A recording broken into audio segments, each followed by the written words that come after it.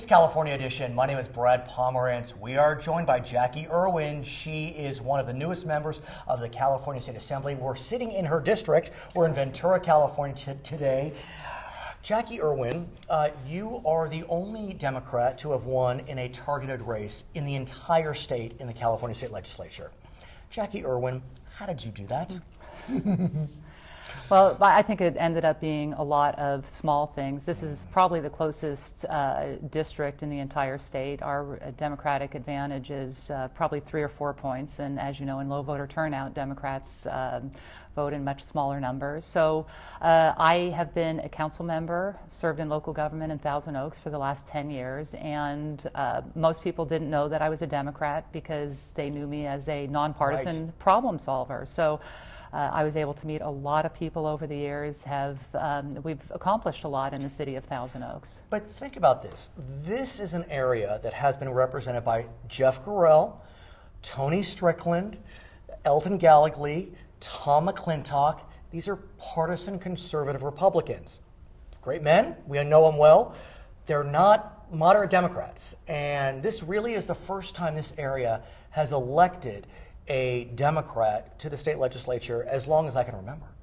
So it's a tremendous testament to you, and mind you, you did it in 2014, a midterm year when Democrats, I mean, it wasn't the wave like the rest of the nation, but it was not the best day for California Democrats. No, it certainly was. Right. But it was not a good day for Democrats, but we worked really hard. I knocked on a lot of doors with my mom and my daughter, and we had an incredible team in place. We left nothing to chance. So the Assembly Democrats did a voter registration drive. They were able to register 8,000 new Democrats in Oxnard, and we just had a machine. Everybody performed what they had to, an incredible ground game.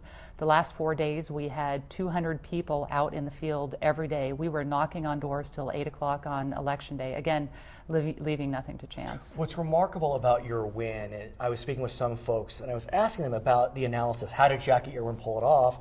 You apparently were able to pull a significant number of Republicans to your column. That's not easy to do. How were you able to do that? Why is it Republicans were willing to jump party ticket? Mind you, Republicans who then turned around and voted for Jeff Gorell for Congress against Julia Brownlee, who did wind up winning. But be that as it may, ticket splitting is not common, but how were you able to do it? Again, we have to look at the track record in Thousand Oaks. It's a very fiscally conservative city, a very safe city, and I had a lot of Republican endorsements. So I think once people see that track record and see that other Republicans were willing to come out publicly and support me, and 10 years on the city council, going to events, being involved with Rotary, doing all those type of activities, a lot of people personally knew me and felt comfortable supporting me. What about the fact that if you think about your district, I think about kind of on the one side of the Camarillo Pass and the other side of the Camarillo Pass. I mean, I got to think that you were well known on kind of your side of the Camarillo Pass, but then you had to go over and you were not as well known, and yet you still did well in that area. Well, we did very well in Thousand Oaks, and in an area where the Democratic registration is about 32%. And we did very well in Oxnard. I spent a lot of time in Oxnard. Now, Camarillo, they don't know me as well, but I walked there with my daughter for 3 or 4 weeks straight, introducing myself to voters. And I think as people get to know me, and as I do a good job of representing the district, even areas that I didn't have necessarily the same support that I did in Thousand Oaks and in Oxnard will be supporting me. And what one will often hear running as a Democrat, as a moderate Democrat, whatever that may mean to you or whomever, is you'll hear business interests say, you know, I like you, Jacqui Irwin. I know you're a moderate Democrat. What I'm concerned with is that when you get to Sacramento, the caucus will force you to vote in a way that's not supportive of business, and so I can't be there for you. Caucuses are too strong, and so best of luck. How did you respond to that? Well, and I did get a huge amount of business support. I so, understand. and basically we talked. They understand that I'm pragmatic, but I also had a discussion with the speaker, and I said I am going up there to represent my district, and I have a moderate district. I can't turn around and be forced to vote one way by the party and then come back and tell the voters, yes, I'm still a moderate, please vote for me 2 years down the road. It's just not going to happen. I wouldn't keep my seat if I didn't vote my district and my conscience. Tell me about your district. What are their concerns, their hopes, their fears? And I ask you specifically because, as you said, you walked and walked and walked. So I'm sure when you knocked on doors and you said, I'm running for the state assembly, you started to hear certain themes repeated over and over. What were those themes? I think the biggest two issues on everybody's mind are education and jobs. And so I think it's a very exciting time for education with the local control funding formula. Additional money is going into K-12, and we want to see that money well spent, and we want to see better educational outcomes. So I think looking at that type of accountability, we also need to definitely support our higher education. And that all leads into jobs. We are never going to be a cheap place to do business, especially not coastal Southern California, but we can strive to have the best educated population. I also met with a lot of businesses, and Ventura County is also the home to ag. Yes, no doubt. Very, very expensive place to do business, probably the most expensive county to do business, and yet the 12th most productive county in the entire United States. So I really want to dig into some of the issues they're having with water and some of the exciting innovations that are going on in alternative technology and sustainability. Let me ask you about ag and water, because you know as well as I that we are in a severe drought. The voters apparently saw that. They voted in favor of Proposition 1, wow, 2/3, so it was a nice victory for the proponents of that initiative.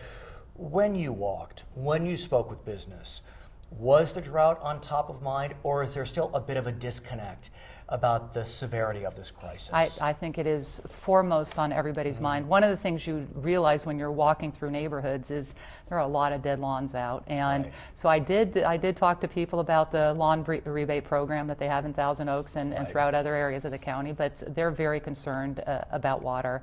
And with farming, it's absolutely critical. If we're going to continue to farm here, we need to deal better with the water situation.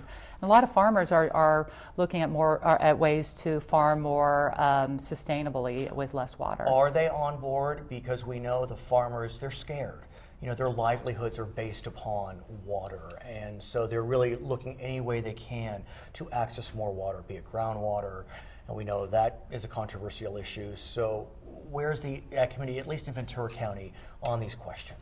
I think they're on board. They know that solutions have to be found, and especially if we talk about the groundwater, the basin in the middle of the county, and that's being overpulled, and what you're going to start to get is salinity issues. So seawater intrusion. Seawater intrusion, exactly. So, but what you see them starting to work together to try and find solutions for that. One thing we really need is rain. So please let it be. But what you're going to get with this state water project with these bonds is that you're going to get additional money that we're going to be able to spend locally to take pressure off the state water system, and that would leave additional money for ag. So you can look at water recycling or desalting, all those different types of projects that could potentially take more pressure off the state water project. I understand you've gone through new member training, so I want to get a sense from you. As you know, a lot of your ability to effectuate change depends on what committees you join.